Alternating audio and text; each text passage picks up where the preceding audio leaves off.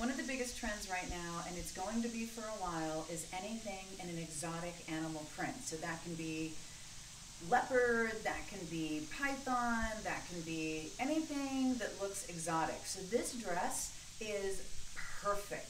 Right now, I'd wear it with flip-flops and a ponytail, and it would be adorable. However, I would also put a jacket over this, put heels with it, and it would be something I could wear to the office. It'd be something I could wear as a day to evening look. I would definitely throw a leather jacket on with this and put it on with boots and tights. So I think this is a year-round dress that you are going to absolutely love. We just got back from Las Vegas. We were looking at all the fashion coming in for winter and then spring and summer of next year. Let me tell you something. If you have anything with animal print, you are good. If you have something with movement, you are better. If you have this dress, you have both.